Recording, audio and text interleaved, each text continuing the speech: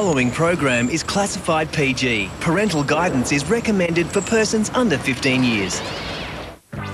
Get ready to match the stars. John English, Nolene Brown, Ugly Dave Raye, Carol Raye, Stuart Wagstaff, Peggy Topano, as we play Graham Kennedy's Blankety Blanks. And now, here he is, the man who recently said you only go round once in life and who can't wait to get started, Graham Kennedy.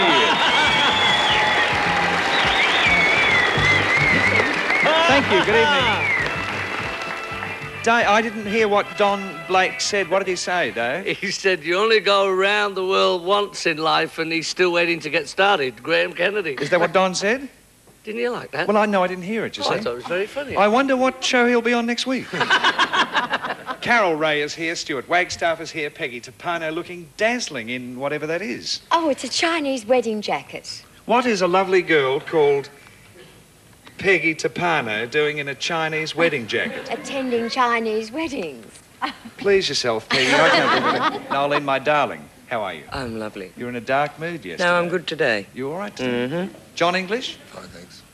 You're looking well, John. I'm feeling good.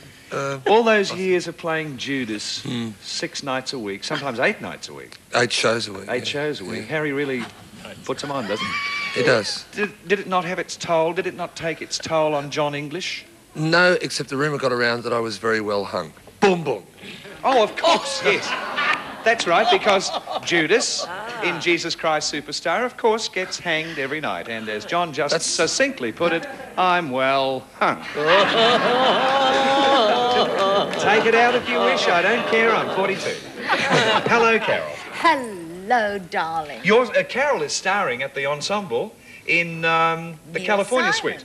Play, yes. Neil Simon's play, which is just on Broadway. Yes, on Broadway now. I'm doing very well there, and hopefully we'll go on doing well here.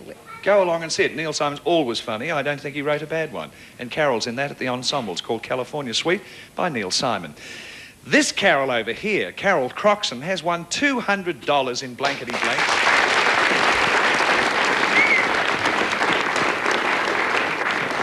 I would have to say, so far, Carol, since you've had, what, three goes at Supermatch, you really should have $3,000. I think you've had bad luck so far. Yeah, I think so. Good But luck I think I'm tonight. lucky to get to hear that. Good luck tonight. And we meet our new challenger. His name is Rick Sinclair. Rick, tell us the Rick Sinclair story. Graham, I'm a credit officer with a computer firm. I'm married, just a short time, and... How long? 8 months. Is it good? I think so. See, they said it wouldn't last 8 months already. Good luck with Blankety Blanks. Thanks, And Graham. because you are the challenger, Rick, you get first shot at it, A or B? Hey, thanks. A. And in round 1, every match is worth a point. Nearly said every point is worth a match. The absent-minded chef put gravy on his dog and took the blank for a walk. Absent-minded he was. The absent-minded chef put gravy on his dog and took the blank for a walk. Come on there. Took the blank for a walk. My dog, of course, has had all his legs amputated, poor Rover. Oh, so what do you do, Graham? I take him out every night for a drag. Boom, boom. Come on there, slide along there, Rover boy. Everyone's in. Why am I doing jokes? Rick, the absent-minded chef, put gravy on his dog and took the blank for a walk. Took the meat. Took the meat for a walk. What a sensible answer.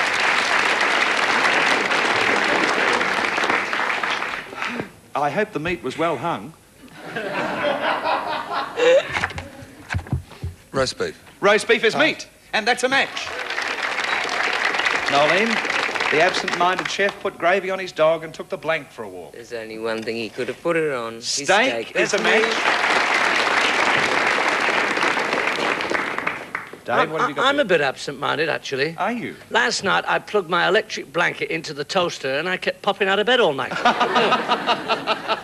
Oh, that's only the 10th time. Roast is it? Oh, Carol, the absent-minded chef I know you're dying to have a look. Have a look. Please, can I? Because I brought these specially to do it with. Oh, you brought your pince-nez. Oh, look. Isn't it good? That's beautiful It's a and brilliant, exquisite. brilliant new shirt man in Sydney. I'll tell you all about him as the it's series just progresses, if it progresses. divine. All right. Yes. Yes, Carol, I love all now that. that you've finished Do we with have my to do body, this? yes, we do. Because I want to... All right. The absent-minded chef put gravy on his dog and took the blank for a walk. The roast. Roast is a match. You're doing well, Rick. Stuart? Well, there are variations of roasts, and he took his joint for a walk. That's right. And lamb. I can see this tiny little lead with a joint on it. Yes. Meaning, you know what I mean. Yes. I don't mean it, no. Stuart will be doing some work with Don Blake somewhere next week. Peggy, Topano in your Chinese jacket, the absent-minded chef put gravy on his dog and took the blank for a walk. I should have said chop suey, but I didn't say his joint. I said joint. Joint and a perfect score over there for Rick Sinclair. This means you've got to be on your mettle, Carol. W. Field... W. Field... W. Field... W. Field... I still can't say. You've got to get 6 to tie, Carol. That's even to be in a tied game. You feeling worried? Very. Why don't you take your joint for a walk? W.C. Fields said... We've got it right. Whenever I go fishing, I always catch the big ones because I use my blank as bait. W.C. Fields said, whenever I go fishing, I always catch the big ones because I use my blank as bait. Raise the same card I used before. You can't. No, Stuart. No. Who's seen Rod Steiger in the movie is just fantastic. Oh, superb. Like, not just the voice, but you'd swear it's him. Carol's in. Peggy's in. Indeed, everyone has done that. Now, my love, the first one you don't get, that's it. W. Field... Well, not quite it. W. Field... See... Charlie Chaplin said, whenever I go fishing, I always catch the big ones because I use my blank as bait. Worm. That's a good answer.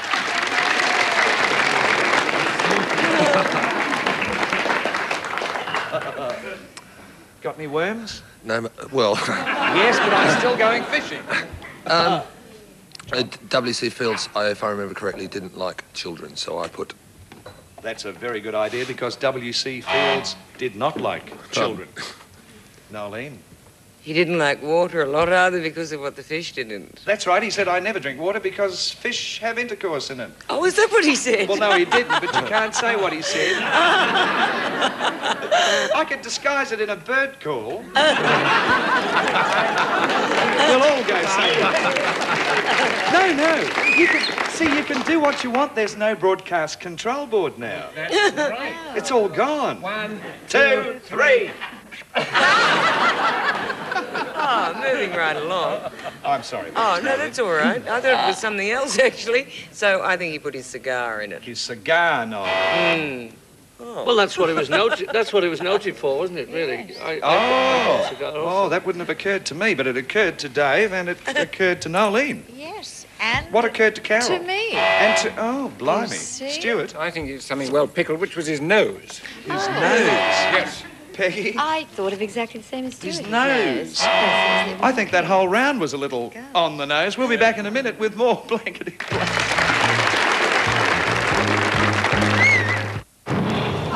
Tonight on Aussie Gold. Mum, you haven't been making a fool of yourself, have you? It's the mother of all Aussie sitcoms. Double episodes of Mother and Son. Tonight from 8:30. Part of...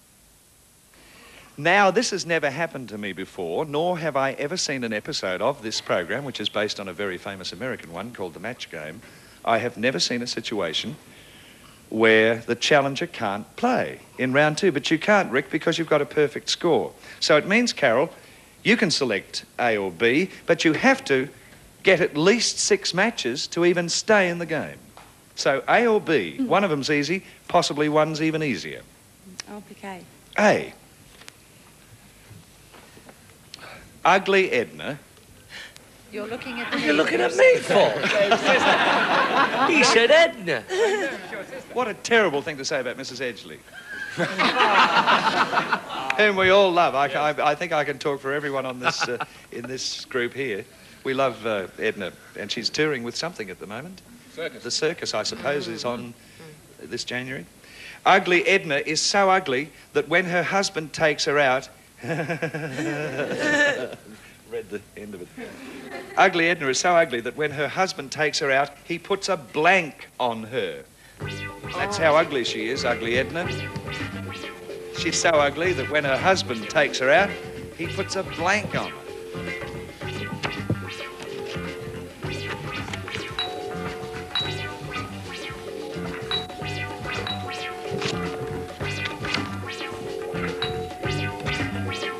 Thank you, Carol.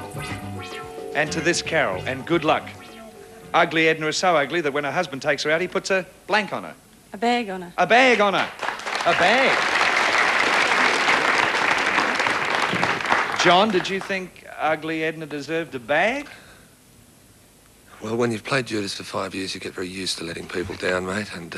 A leash. So that's it. I'm sorry, Carol. And Rick Sinclair is our new champion. Come up, Rick. Carol, thank you for playing Blankety Blanks. We'll see you again soon. You get a lovely Toshiba prize. Goodbye. It's been good having Carol. Bye-bye. Bye, Carol. And in a moment, we will be back. Did everyone have bag? Yes. Paper bag, hood, leash. Hood Gosh, it might have worked, except He let for her down. Judas. Yes, You well-hung Judas. We'll be back in a moment to play Super Match.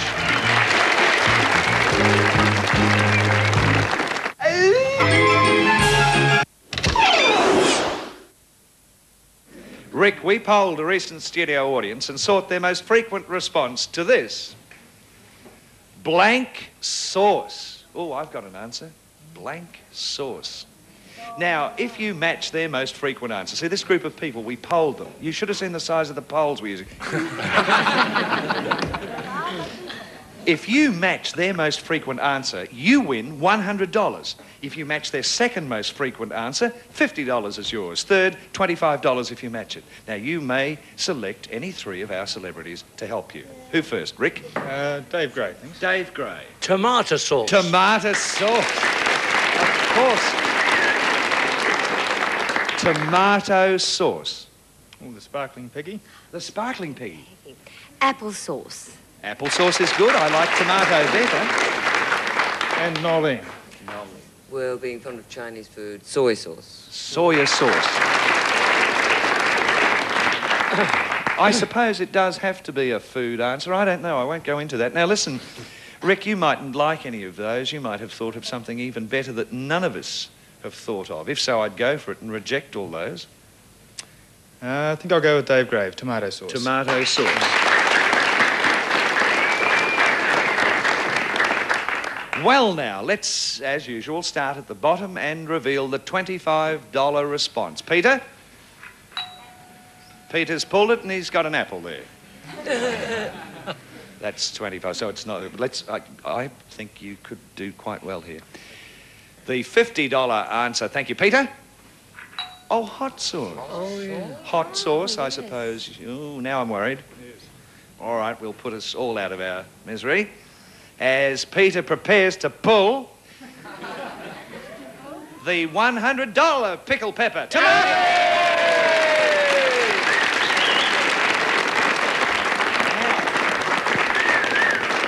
You have won $100, which no one can ever take away from you.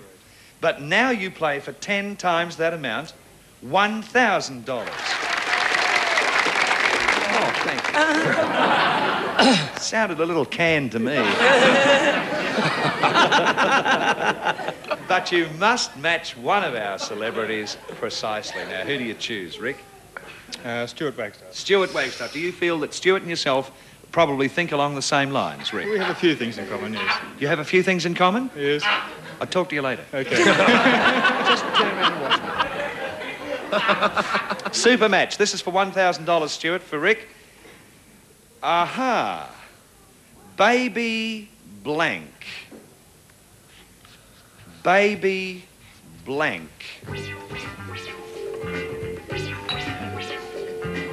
And Stuart's already locked in. This is for $1,000, Rick. Let's hope you're thinking about what Stuart's already written down and locked in. Baby... Oil. Baby oil. Oil. Baby oil. There's nothing wrong with baby oil. In fact, a lot of us use that for... oh, help me quickly. Why do we... Keep our skin to soft. keep our skin soft. What I was thinking of is baby shampoo, because I use that because it's very gentle on Graham's not very many strands left.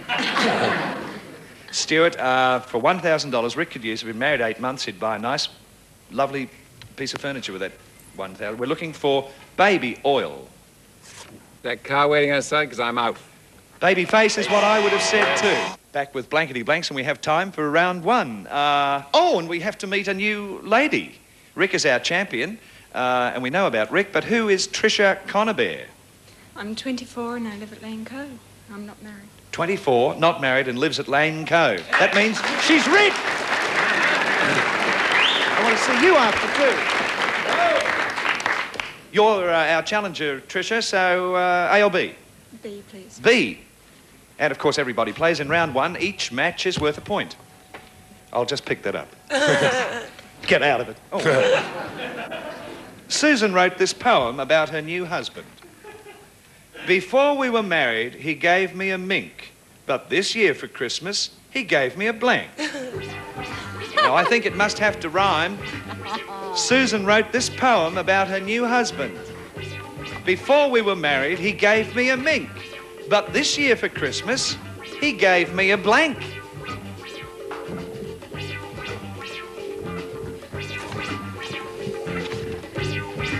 Come on, Nolene. Dave Gray. Come on, Dave. Let's send Dave. Tricia, Susan wrote this poem about her new husband. Before we were married, he gave me a mink, but this year for Christmas, he gave me a blank. A wink. A wink is a good answer. I think it's a terrific answer, mate. Merry Christmas. A wink! Yes, there's a match. Nolene, have we got a wink from you? I didn't even think of wink. I thought he was a really mean fella and he gave a kitchen sink. Kitchen sink, of course, rhymes. It's not a match, though, Dave. Oh, well, I said... It's a match. Carol, very quickly now, I think. Yes. My love. Like Nolene. Sink like no. Women always think along the same line. A wink from Stuart and a wink. We'll see you soon in Blankety Blanks the next time we play it. Thank you for being with us. Good night. All prizes are moved by Grace Brothers Removals, the professionals. Interstate artists fly and set and drive aimless your other car. Whilst in Sydney, Graham Kennedy chooses to stay at the Boulevard Hotel, 90 William Street, King's Cross.